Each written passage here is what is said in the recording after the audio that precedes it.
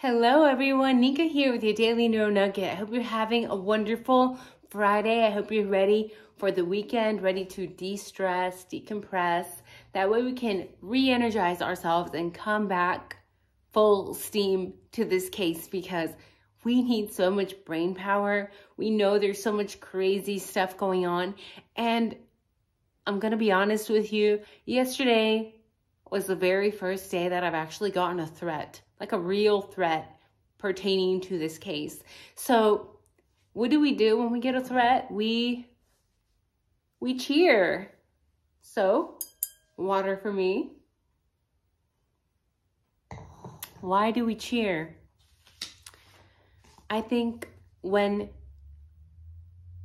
I've been threatened in my other channels as well, when you're getting very close to the truth, it's normal to get these threats. It might mean we are actually closer to the truth than people want to admit.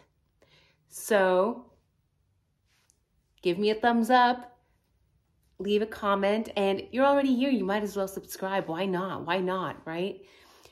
Now, today's topic is a very touchy one because it involves a very un-American way of thinking. And you guys understand, I've mentioned this 1,000 times. I have family in all over. FBI, DEA, CIA. I was prior military. My parents, my father was prior military. All these interesting things, right? All my family members basically have been involved in some government agency or another. Now, I understand how things work, and I understand it's seen as patriotic to do these things. I joined the military because I consider myself a patriotic person, and I wanted to actually serve my country. Now, it is difficult for me to talk about this stuff as well because I am patriotic. This is why we need to talk about these things, because if there is something wrong with the system, if there's any possibility of LE being involved directly or indirectly in this crime, we need to get to the bottom of this, because having law enforcement doing horrible things or covering up even something as the IDAH04, that is unpatriotic. That is un-American. If you agree, leave a comment down below. I think it is essential we keep tabs. Remember, these government servants work for us.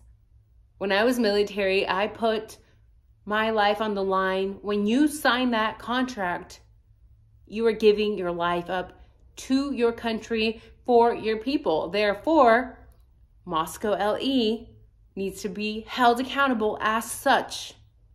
They work for us. So today we're going to talk about Officer Nathaniel Rosendahl, because there is so much stuff, and I'm just going to be blunt. He's creepy. He's creepy AF. And if you can't see that and I can't make you see that, then so be it. But he is not the first creep in Moscow PD.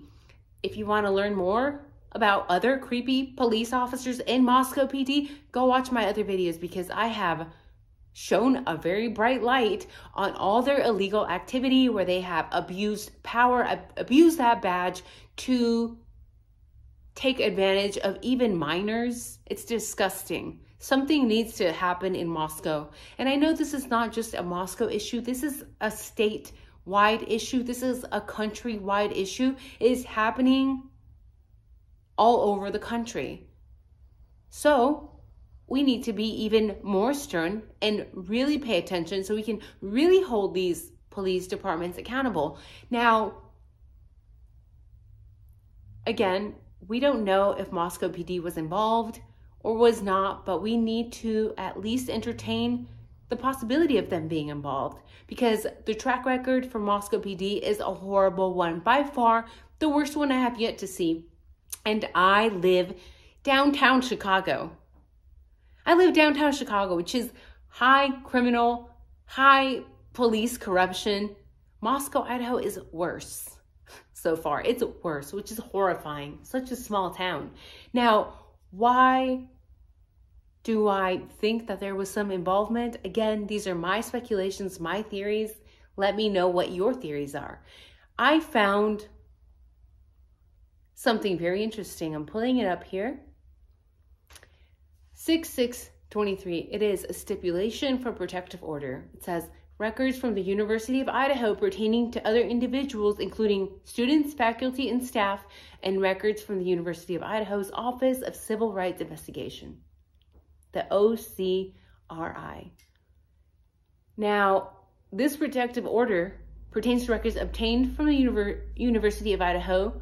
These records fall into two categories: records pertaining to Madison, Kaylee, Ethan, and Zaina, records from the University of Idaho pertaining to other individuals, including students, faculty, and staff, and records from the University of Idaho's Office of Civil Rights Investigation, the OCRI, the OCRI. Why aren't people talking about this? Maybe that's why I keep getting threats now, because I'm talking about everything, but it's so important that we do.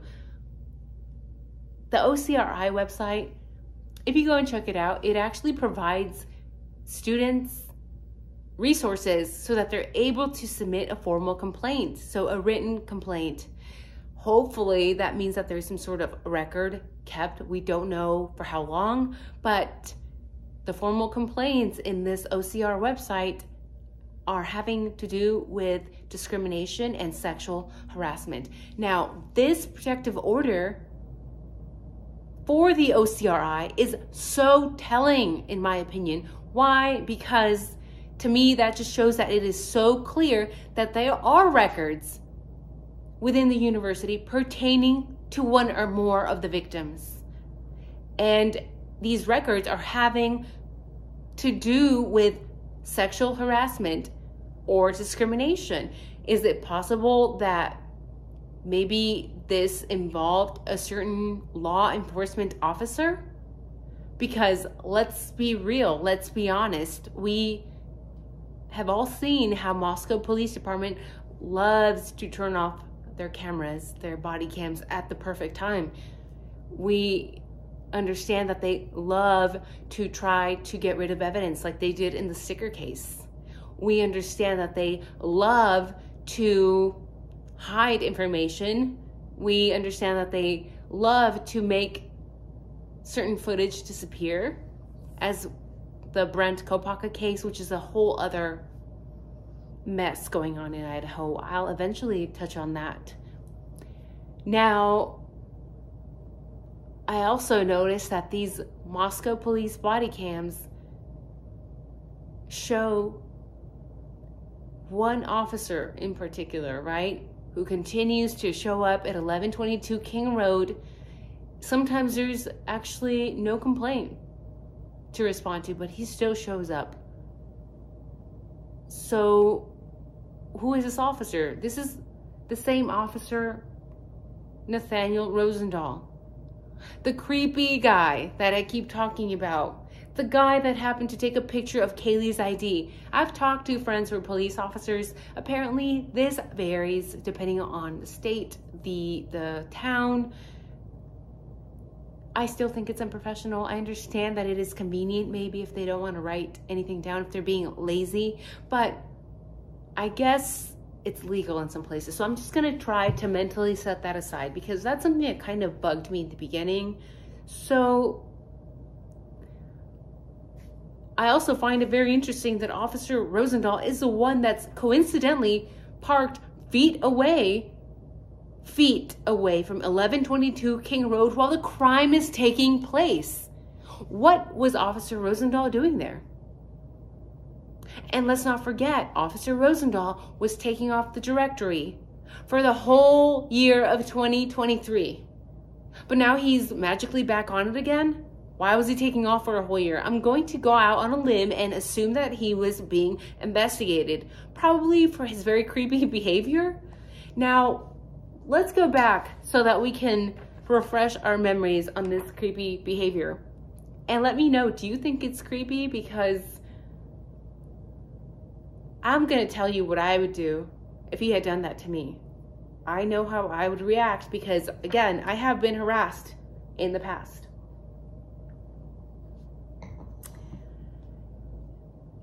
we first see Nathaniel Rosendahl showing up at 1122 King Road where the victims lived. First thing that catches my attention is that he's saying 1122. He doesn't even say the name of the street. Why isn't he saying King or Queen Road? Is it because that is likely going to go on record and he doesn't want to seem like a creep? That there may be a record kept saying, why does Officer Rosendahl keep going to 1122 King Road? So is it possible that he only said 1122 to cover his own behind? Maybe, we don't know. He supposedly shows up for a noise complaint. It's literally the middle of the day, it's sunny out, it doesn't seem that loud, as we can see in the body cam. Officer Rosendahl doesn't even bother to go to the front of the house. He goes right directly to the back of the house where Kaylee comes out. So to me, it seems like he has been there before. He seems very comfortable. He seems that he knows where he's going, because it would not be any officer's first reaction to enter the house from the back. So I'm pretty sure he had been there before.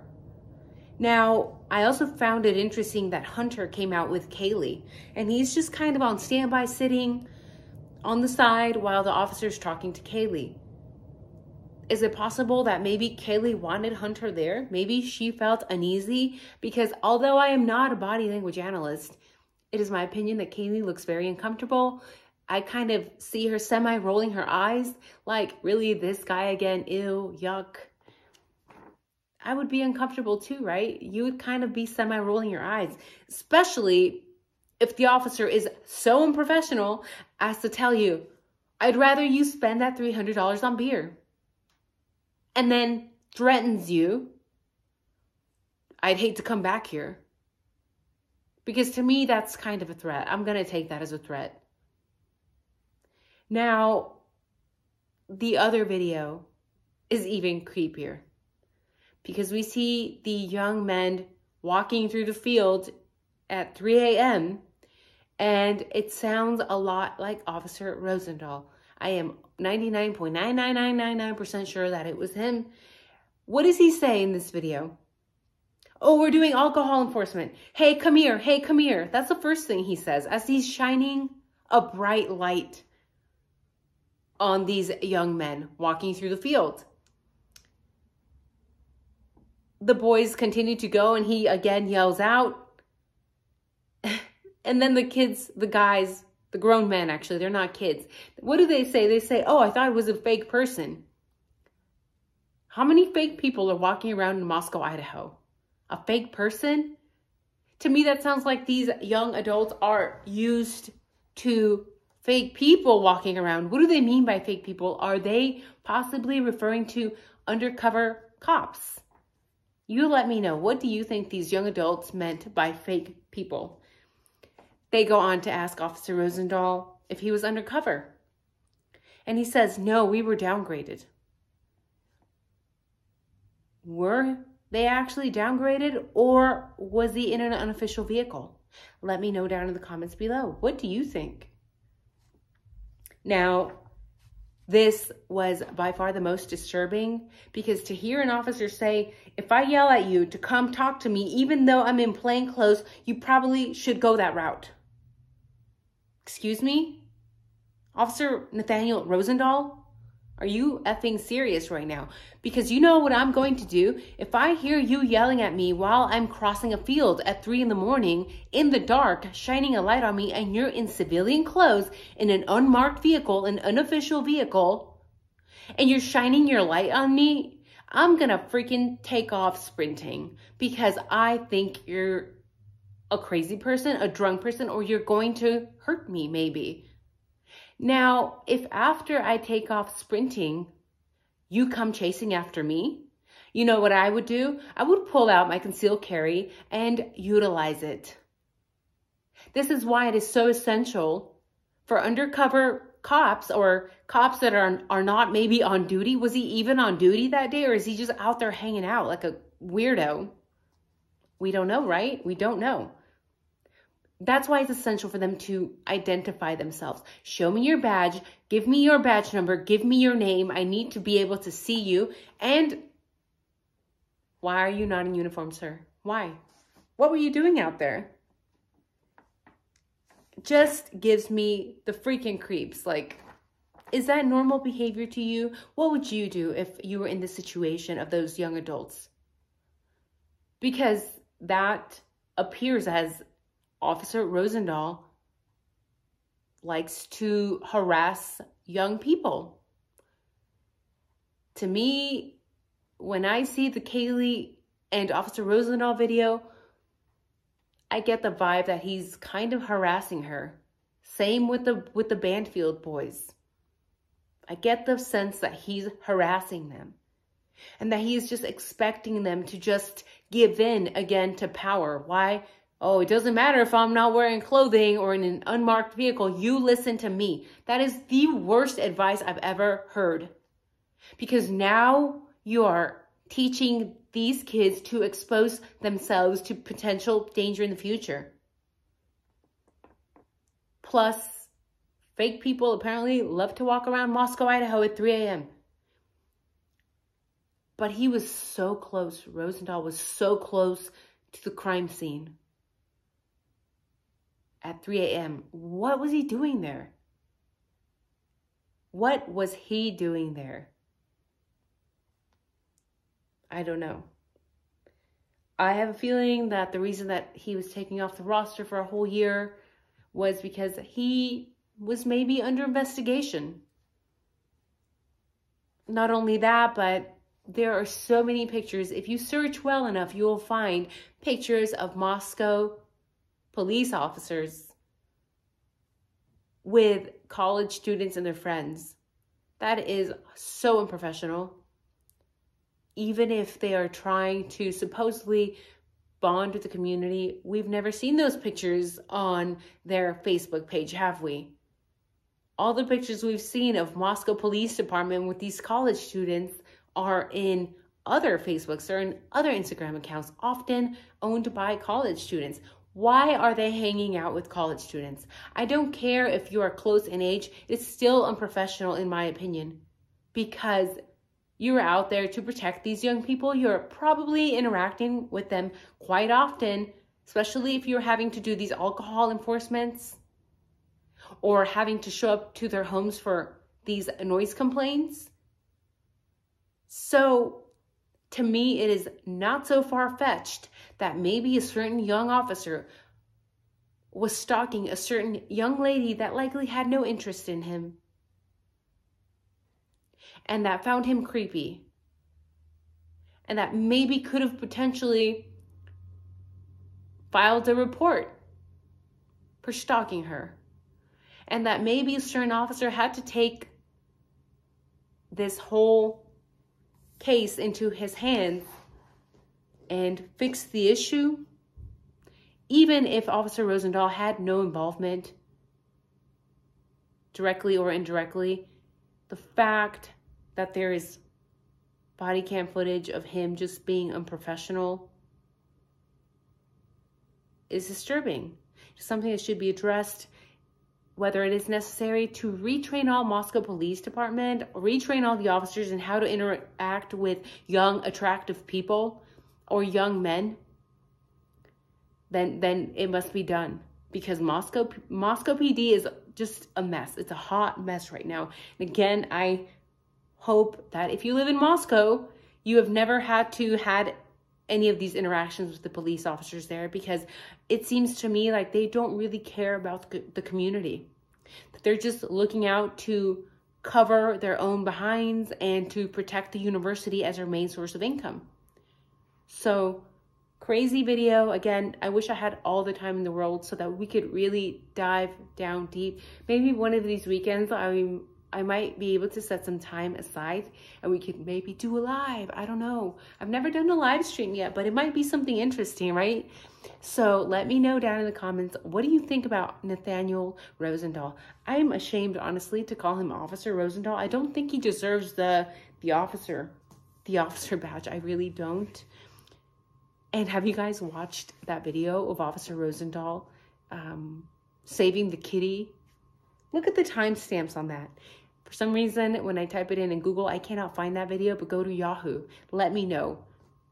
Do you think there's anything weird about the timestamps? Because if I recall correctly, Nathaniel Rosendahl is allegedly saving a kitty for Moscow PD, but I don't think he was listed as working for Moscow PD yet. So look at the timestamps. Let me know what you think. Let me know, do you find him creepy? Do you think there was maybe something going on with Kaylee and him? Or do you think maybe he could have been infatuated with Kaylee? Does it appear to you that he was harassing those boys at the field? Do you think the timestamps are weird? Do you think him being so close to the house, 1122 King Road, during the crime, or right before the crime, we don't know what time the crime took place. Was it at 3? Was it at 4? Timelines have been shifted all over the place. These are things we must question. So that's it for today, guys. I hope you have a wonderful day. I hope you have a wonderful weekend. Let me know down in the comments, are you interested in a live stream? Maybe we can all figure this out together. So have a wonderful day. Take care, and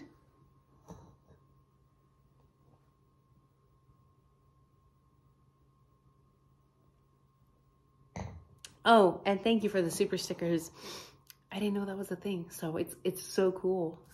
Probably treat myself to like Thai food today. Thai food sounds good. So you guys have a wonderful night.